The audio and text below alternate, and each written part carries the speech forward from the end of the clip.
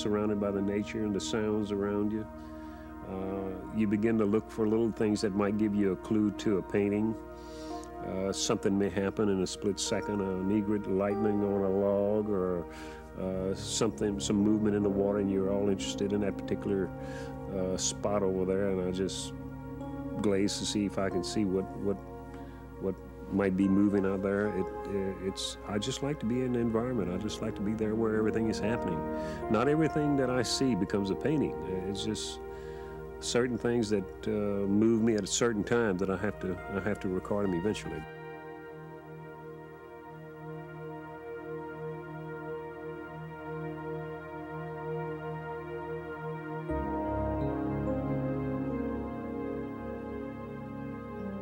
Elton Louviere is an artist in the American realist tradition. His paintings affectionately explain themselves by their splendid simplicity and the emotional response invoked. Through a masterful combination of depth and light, familiar vistas are translated into vibrant, living memories of home and place, of forest and swamp. Louisiana can't be described. So intriguing and unique are its customs and its people, from rich delta farmlands to timbered hills to deep swamps and bayous, that the stories and descriptions are endless.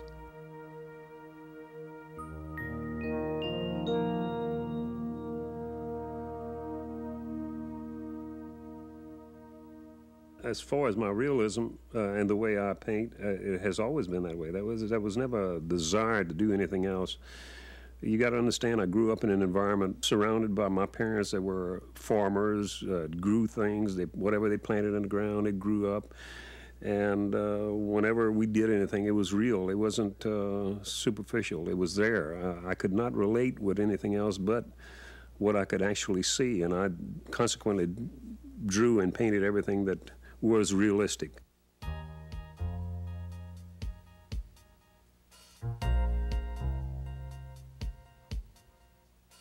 Elton's work, like many other artists, is going to be here when everyone else and all of us are gone. So to me, every one of his paintings is a legacy. It will remain here. He has recorded a lot of Louisiana that's disappearing. He's not the only one. There are other people doing that, but there's no way that you could say that what he does will disappear. It will be here for many hundreds of years. And what he's recording, particularly, some of the most appealing paintings that he has are pure Louisiana. So that's to me very beneficial to the people of Louisiana, whether they know it now or not. The relationship between Pat and I has always been great. We work as a team. We'll get up in the morning, have coffee, we'll read the paper, and that's when we have our little meeting to sort of get all the things that we're going to do that particular day. Go by the bank and the post office, write a news release on the She takes care of all the little details. She do all the phone calling, the answering the mail, all the little bitty things that an artist has to have. Plus the fact that everybody she sees, every chance she gets, she's promoting, she's describing how my work has changed, how it's progressed over the years. Today, I'll take it down and fax it to him to get his approval. I don't know how any artist could really do it by himself. It's the kind of career that has so many ups and downs that you almost need someone there to take care of the details. In order to paint, he needs someone to do the rest. And I was glad to do that. That was fine with me. I was interested in everything he did, and so his goals were my goals.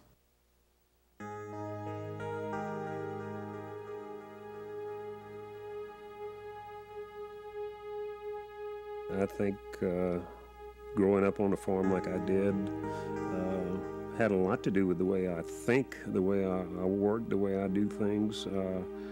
I was never lazy, and you couldn't be lazy on a farm. You had to do the jobs you were given.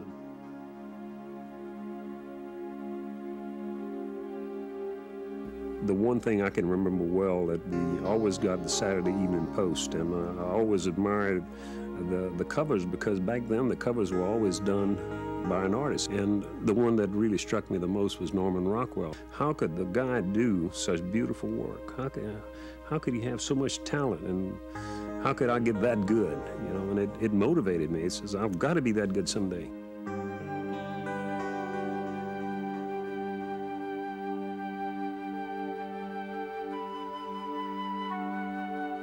I learned early in life that if you really have a goal and you want to achieve it, I don't think anybody or anything can keep you from achieving that goal.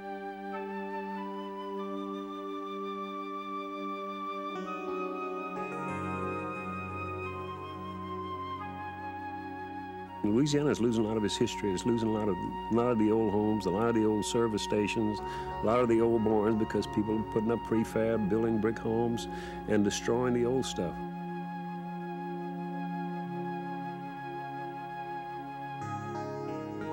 About 5 years ago, I came up with the idea that we should be doing a book, 28 new paintings, all of them reflecting Louisiana.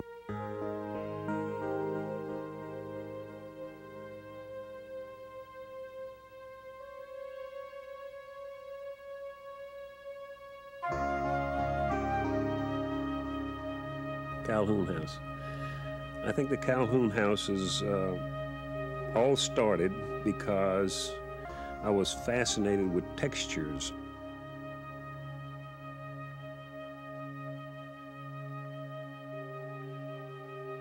I just had to do it. When you see it, it's there. The picture is all there. But it's the old wallpaper, the fireplace, the bricks. When you look at that painting, you see all the textures and the good, warm brown colors in there. It just warms you up for some reason. I had to do that painting.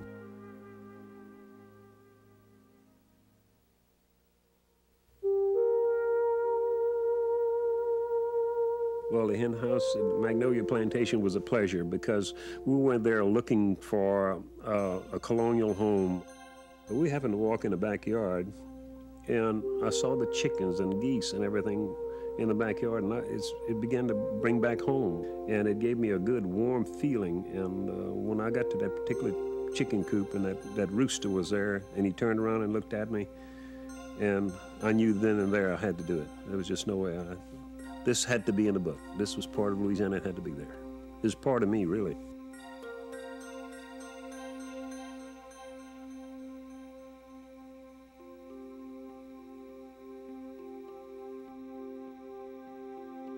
I think a person should paint what's inside, what moves them, how they were brought up, I guess, has a lot to do with it.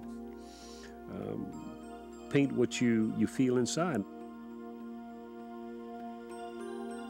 I think Elton's work is different because because of the mood he attaches to his paintings. But he's so meticulous, and he's so dedicated to portraying Louisiana as he knew it from the time he was a child. When you grow up especially in southern Louisiana, when you grow up here, you have a strong attachment for the moods of things.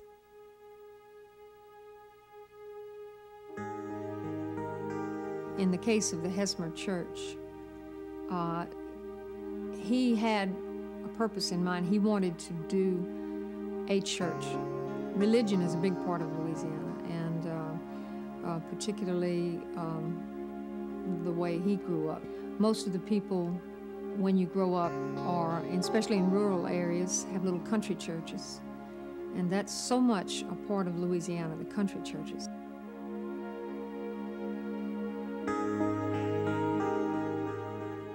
Bowring Bridge is very interesting. It had everything that I thought was Louisiana about it. I just don't know. It had the cypress, the moss, everything about it was old. And again, I figured that someday that bridge would be gone too. And that was one of the longest old wooden bridges, I guess, left in Louisiana.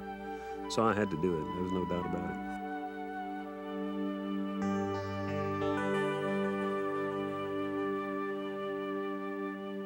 Joe the Barber. Joe's place is just a place where everybody gathers. They get their haircuts, but they also want to know what the latest news is, what's happening, and if anything happens around Sherrington or Franklin or that area, you will find out about it at Joe's.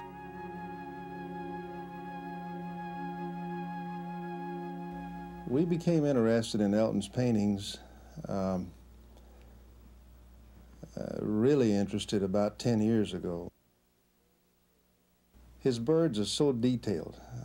I've not seen any work by anyone that matches the detail that he puts into wild birds. His sceneries are good, but the birds are just such detail, just so true to life, just almost perfect.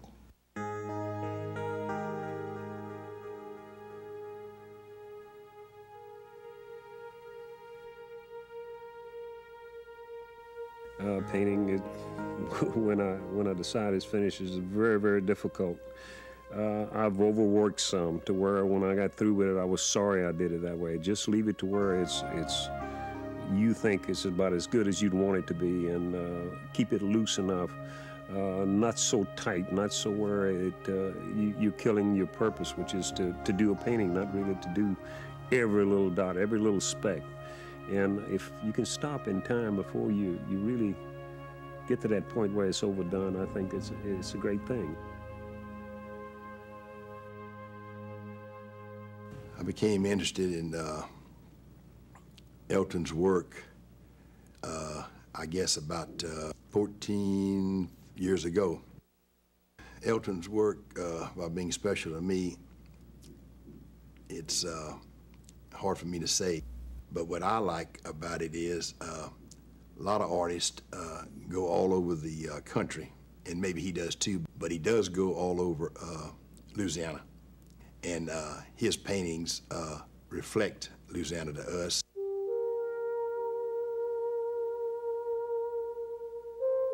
Those are the very special moments that I like when I'm out there near the subject matter that I like to paint, where I can absorb a lot of it and just listen to all the sounds of nature, looking out of all the possibilities of a painting.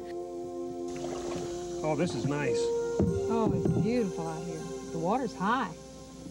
Yeah, look at those turtles out there on the log. Where? Up ahead. Oh, yeah. We want to get right to them. Yeah, let's get closer. This is so pretty. So pretty, so peaceful out here.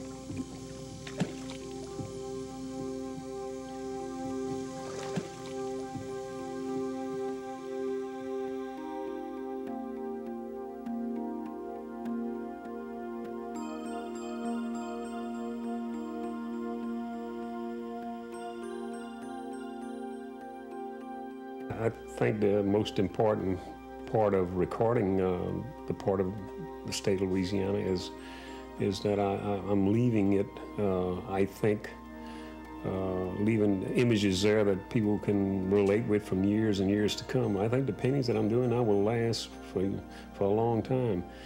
And just to think that I'm able to record something, that I was given enough talent to be able to put everything down on a canvas, on a panel, and then include it in a book for future generations. I certainly think that that's going to be a world of enjoyment for me and for generations to come.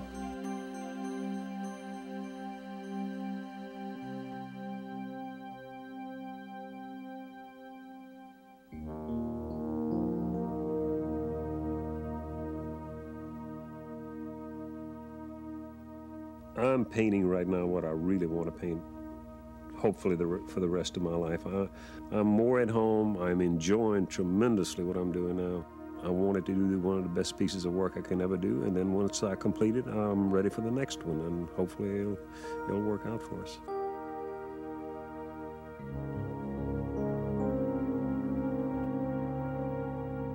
We're going to make it here regardless. We're happy. We're going to be happy in Louisiana.